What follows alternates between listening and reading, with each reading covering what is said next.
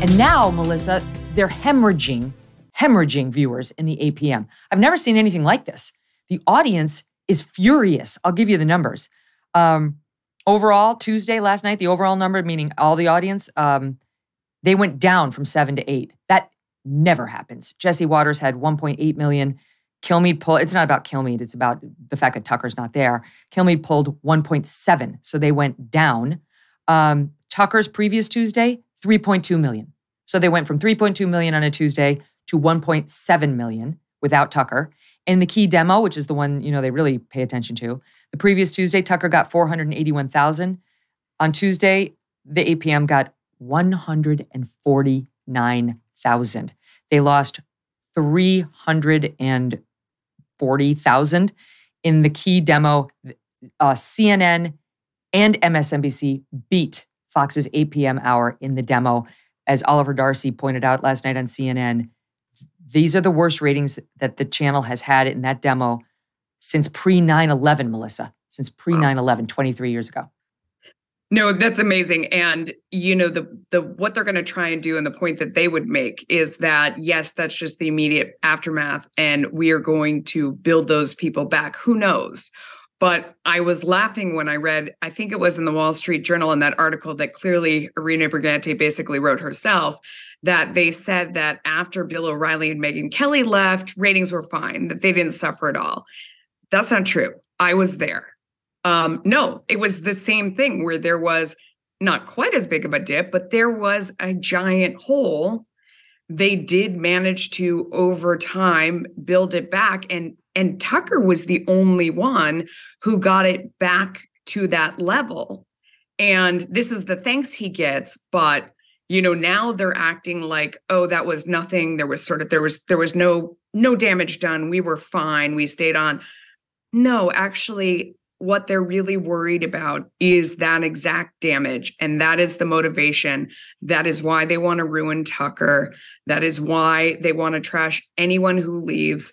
And that is why I believe they would leak that clip if it was them. And it sure feels like it was, that clip about Tucker insulting his audience, that right now it's Operation Separate Tucker from his audience.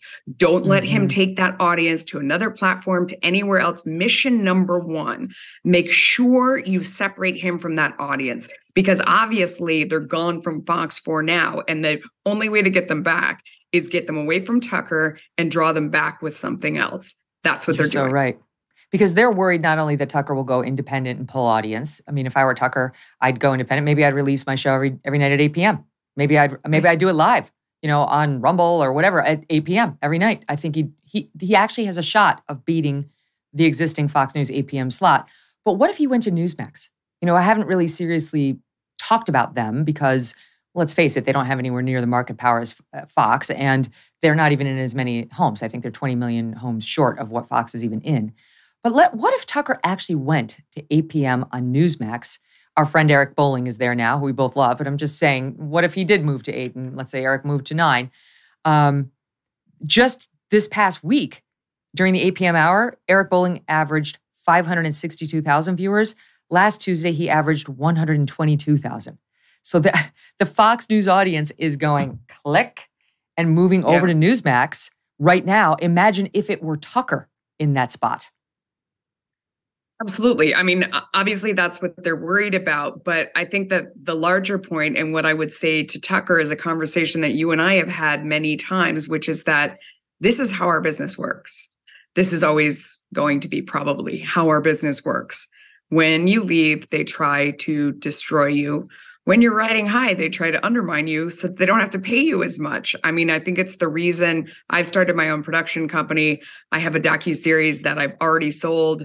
It's amazing. That we are getting ready to put into production. You will be seeing it on, one of the biggest streamers out there. You will be seeing, I'll just say, let me just know, you will be seeing it everywhere. It is, I'm not saying this because Melissa's my friend. I know what it's about. We're not at liberty to reveal. We're going to break a lot of news. I've seen the sizzle.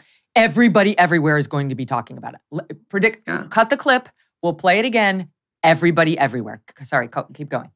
Yeah. Well, thank you. I appreciate that. But, I think what you and I talked about when you left, and then subsequently when I left, is that I don't see our business changing. I don't see it's this complete ruthlessness. I mean, it's what makes the show Succession so interesting.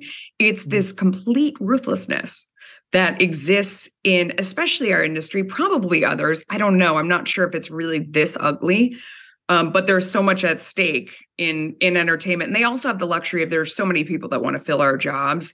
You're never going to talk people out of wanting to be anchors. There's no danger that people will stop volunteering for that job knowing that they're going to have their throat slit on the other side. They don't care. They want to be on television. So I think you and I have talked about the fact that you can just never go to work for anyone else again. And I actually think that's what Tucker's realizing. Look, you did the tough thing during COVID. You paid your people and pulled your business through the pandemic.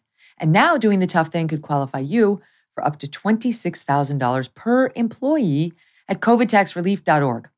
Government funds are available to reward companies with 2 or more employees who stayed open during COVID. This is not a loan, and you don't have to pay it back. The program's complicated, but no one knows more about it than the CPAs and tax experts at covidtaxrelief.org. You pay nothing up front.